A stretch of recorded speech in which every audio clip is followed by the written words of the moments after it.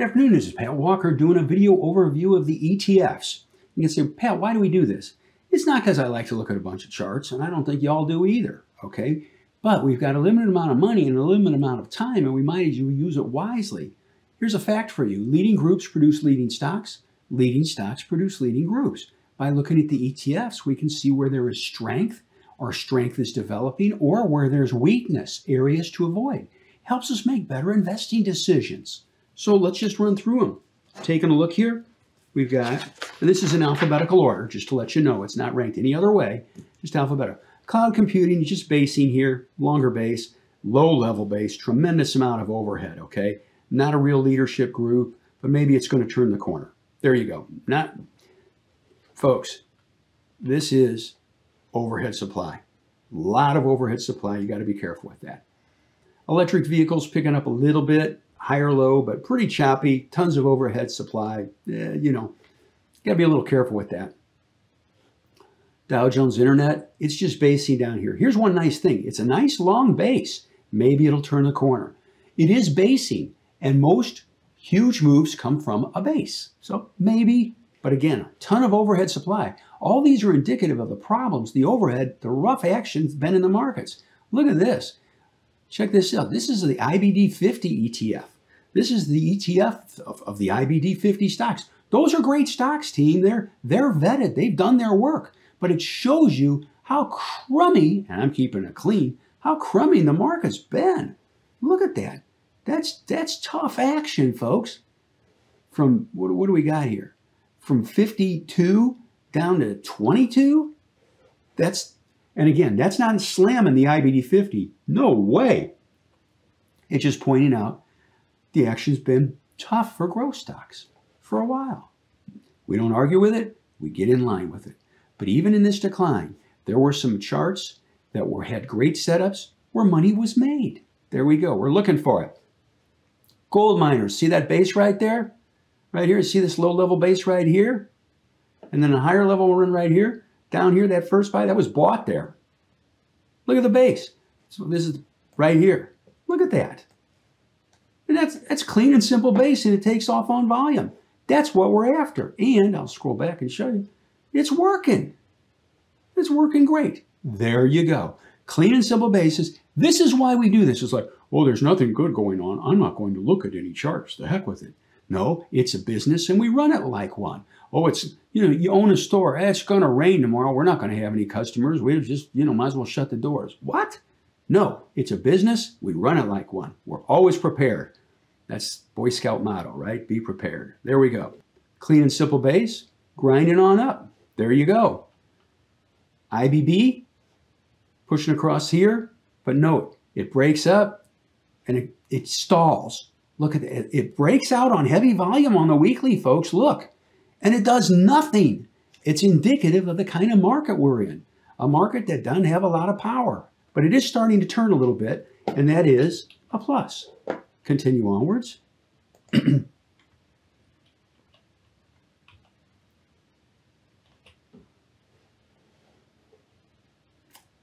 Online retail. Just going sideways. Starting to pick up a little bit here. Okay. What's a chunk of that? Amazon. Amazon. It is basing, and maybe it'll take out these tops. Good volume on that bar right there, okay? But note, it does trade a little thinner too.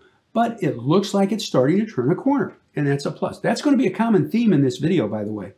Oil and gas had been strong, just basing here, turning a corner a little bit. There's no real clean setup there, okay? Software technology's picking up a little bit. Not a lot of power, but it is picking up a little bit. U.S. medicine's picking up a little bit. Decent base here on the daily. Decent tops here on the weekly. There you go. I'll do something for you. Please don't think that every base has to be a flat base. It can be a slight downward sloping trend line. Slight. You have a low-level cup with handle, but what does it need to do? Push through these tops on volume. A lot of overhead supply, though. Let's continue onwards. Mid-cap. You can see this base here. It's starting to pick up a little bit. It's starting to improve a little bit. And that's a plus. I'm not saying buy it, but it's just telling us, oh, it looks like things are getting a little better. And that's good. That's information that's useful. U.S. home construction has this long base. But this is a poster child of the market. Runs up and they take it down. Runs up, not a lot of power there. Back and forth and back and forth. It's just a tougher market, but it does look like there's some improvement coming across. And you can see it in the charts. The charts don't lie. So, now this one, look at growth. This is still lagging here, folks. There's not a lot of power here at all. That tells you I better be careful. This is the S&P 500 growth. Okay, iShares, not a lot of power yet. Be cautious. IWM weekly starts to pick up. I'm going to update this. Starts to pick up. Just basing here. Needs to take out these tops here and here. And I'll draw this for you as a service. Nothing fancy. Just clean and simple flat base. What's it need to do? It needs to take that out. Need to take that line out here, here, and do it on volume. IWM. Jets, airlines picking up a little bit. Now, look at this. See, this is what's kind of neat. And this is why we do this. You can say, oh, there's a base right there. You know, I guess if it takes out that line on volume, that'd be pretty good. And it did. It pushed through. Not a huge move, but picked up a little bit. There you go. Not saying buy it, but this is why we do this. To help us, to guide us on areas to look for opportunities to make money and areas to avoid to save money. Right here. Regional banking? Nope. Move on. I mean, you don't have to overthink it. That's beautiful. Mid cap. See the base right here? Okay, that's good. Here it is on the daily. Maybe it'll take out that line on volume. What would that tell us? The rally's spreading out into the mid cap sector too. And that's good to know. Oil services started to lift up right here. And this is the poster child for the kind of market. Goes up and they take it right back down on volume. Look at that. You know, kind of market we're in. Tells us still be err to the side of caution. Online retail, long little base down here. Lower level base. Tremendous amount of overhead supply. Look at this. What does that tell you? Maybe it's going to push through that base, but it's going to have to do it on real volume. And there's going to be sellers overhead all the way. Pharmaceuticals has a decent base right here. Needs to take out these tops on good volume. That's what you're looking for. Maybe it's going to form a little handle here. You'll have a V-shaped cup with a handle. QLD, NASDAQ 100. You know, I was telling earlier about, man, the market's been tough. Yeah. There you go. Folks, this thing lost almost 2/3 of its value. Okay? From 99 all the way down to close to 33. Now, it didn't hit 99.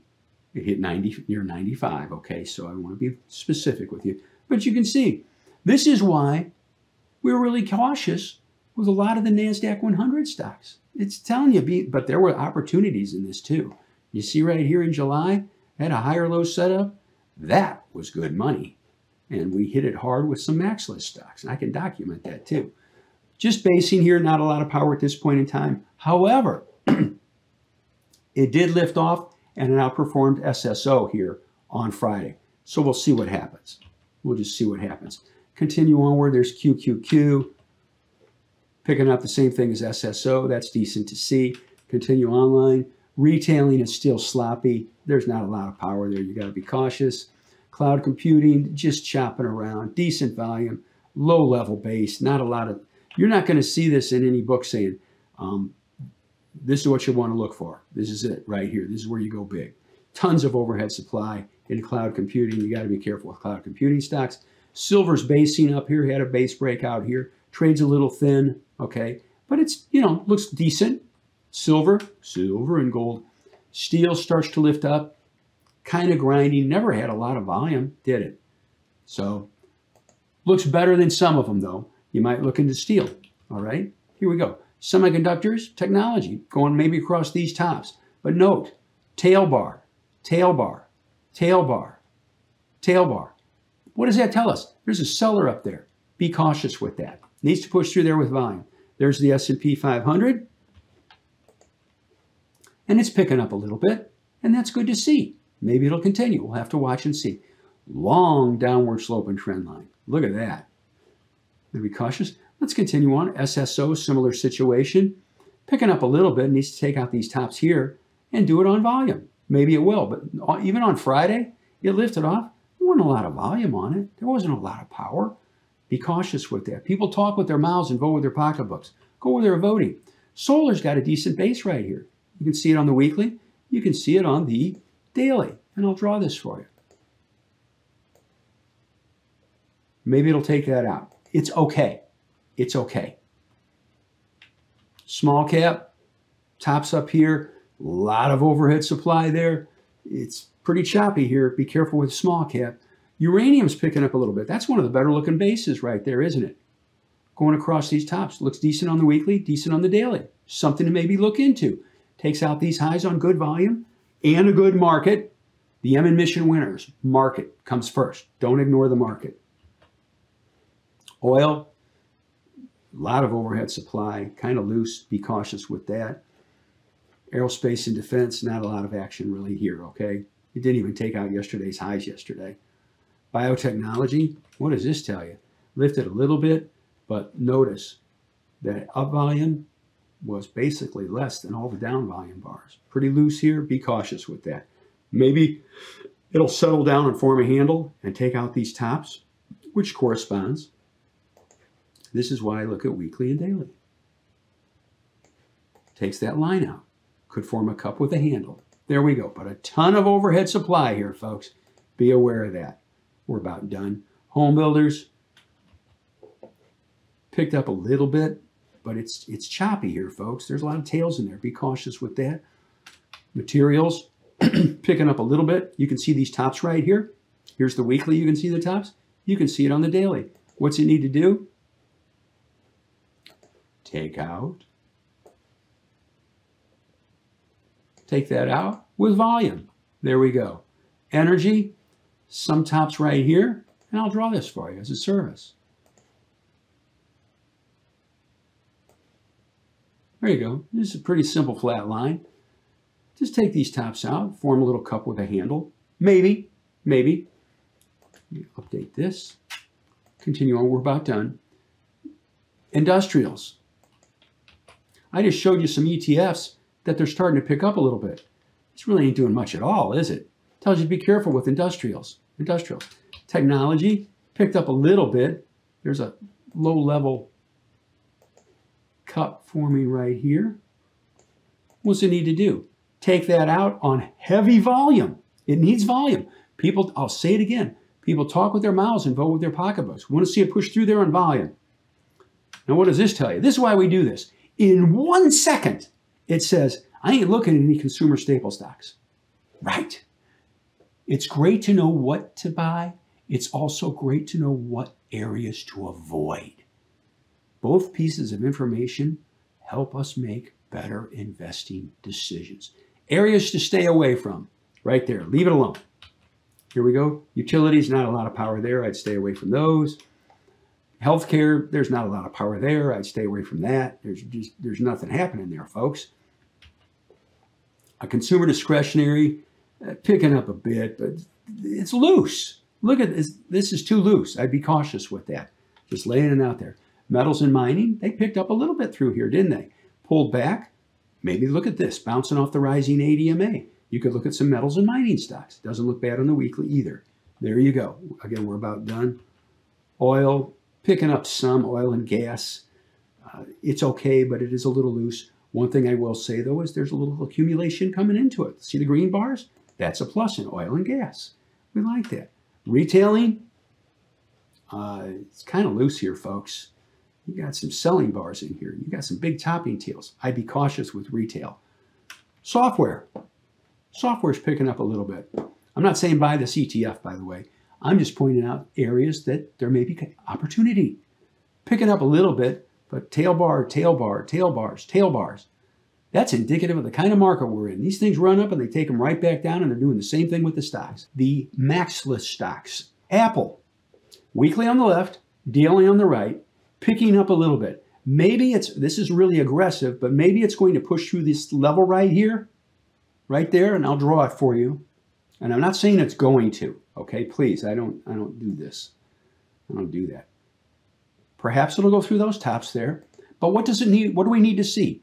If it does, it needs to have a big volume pickup. It's also doing something else, and this is important. This is how we connect the dots at Mission Winners.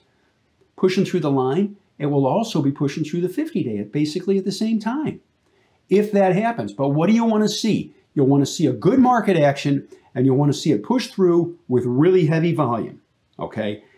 Also, I'm saying this again, there's been a lot of damage done in the markets. There's been a lot of fits and starts. They go up and they take them right back down. News and everything else going on. Please err to the side of caution. Good investing, remember this, good investing is not one size fits all. Adjust position size, adjust purchases, the number of shares, to the current market environment. That will help you a lot. Keeps you in the game. So now here's Amazon. Take that line off because it lifted through there. A little bit of resistance here. Okay, you can see this if I put it right there. A little resistance in this area. Then it fell through it. Rallied up. Another one pushing through this line or through these tops right here. And know this, it doesn't need to be to the penny, okay, folks? Pushing through this little cluster here and here. But what will it need? Really good volume pushing through that. This is an aggressive setup, just pointing it out. I'm not saying buy it, but I just want to explain things for everybody. There's Alibaba. You see that weekly base? Isn't that beautiful? Here's part of it, and then a continuation. This is the handle part right in here. And this is owned. This is owned. This is why, this is why we really look at these charts. And there's nothing going on. I don't know about you, but on that weekly, that's a good move, folks. That's a really, most people like to make that much in a year, okay? Did it in 3 weeks. There you go. And I want to shrink this down just to show you. Entry here, another entry through there. There you go. And trends pay. It's working. I'm not saying buy it here, please. In fact, I wouldn't buy it here. It's extended. The train's left the station. But I just want to illustrate the patterns. What clean and simple flat bases everybody can see. And no, people talk with their mouths and vote with their pocketbooks. Look at the volume pickup on this bar versus these bars. And then look at the volume on this bar versus all these bars. They voted. And we were voting with them. There we go. BIDU had a similar pattern down here. Lifted up, right down here. Ran up, pulled back, and lifted again. Is there an entry here? I'm going to go back to BABA first. BABA has a small shelf right there. Now, this is extended, okay? So, this is what I always tell people. If you buy this up here, it's very risky because it is A, extended, and B, it's a really short base. You like longer bases. If you do decide to buy, extend that, there we go. If you do, it push through that little shelf too. If you do, I'd be careful buying it up here. How do you control risk? If you do decide to buy, just buy less shares. Good investing is not one size fits all. Adjust share size to what's going on in the stock and the markets. There we go. There's BIDU picking up here a little bit, going through these tops. A little choppy up here. It's extended. I'd be careful with that, okay? Be careful chasing extended stocks. Google gapped up on Friday on good volume, lifting across here. Here's the weekly. Is there any real clean entry right here? Not really, okay? And this is a big reversal bar here. And there was some serious selling here, but it did turn a corner. What's the underlying theme here? We're seeing more MAXLIST stocks starting to turn back up some with volume coming into them. That's a plus. It doesn't mean, oh, let's buy everything in the world. No, it's just telling us things are improving a little bit. And that's good. That's good. Always remember this too. People talk with their mouths and vote with their pocketbooks. Folks, they voted here. Look at the volume pickup. There you go. So just sharing that with you. I'm going to see something else here real quick. You can see it had a fast lift here. Then it went sideways, pulled back, and then it started to lift off again. Here's the hourly chart. I wanted to show this to you. I'd seen this already. This is a great lesson. This is the hourly. It lifts up on heavy volume. It pulls back on steadily decreasing volume, and it forms a pennant right here. And I'm going to draw this for you. This is an aggressive entry, but this is something we do at Mission Winners, okay? It's a pennant. It ain't nothing fancy. You say, well, if it takes out that pennant, I'm going to take it off now so you can see it better, okay? If it pushes through the highs of that bar with decent volume, that could be a potential buy. There you go. I'm not saying buy it, but it's just a lesson I wanted to share with you. Let's go back here to the bigger picture. Goldman Sachs, what does this tell you? I just showed you some charts that are starting to pick up. Literally, we have a limited amount of time. All of us, folks, let's use it wisely. Okay, there's nothing there. Move on. Don't overthink it. There's nothing there. It's fallen on heavy volume. Leave it alone. Okay, done. You can reach that conclusion hopefully in less than 1 second and go to the next one. MasterCard's picking up a little bit. Okay, you can see right here, and the volume picked up. Now this is the daily, and this is why I have weekly over here. I'd like to show you this. There you go. You're maybe forming a great big cup, and maybe it'll form a handle here and lift off. There was a lower level handle right here that it pushed through. But again, it's a little looser. Be careful with it. All right, just sharing that with you. I'm not saying buy it. Pushing through that, I'm not saying buy it, but watch it and see. Pushes through and fits it, maybe. So here's Meta. See that clean little base right there? Clean little shelf, going sideways for about, 8 days, and it pushed through on a slight volume pickup. Here's the, right here, you can see that little shelf, and volume started grinding into it. That's what, right here, look at the volume pickup on that bar, folks. Right here, and it followed through on this bar, pulled back a little bit on less volume.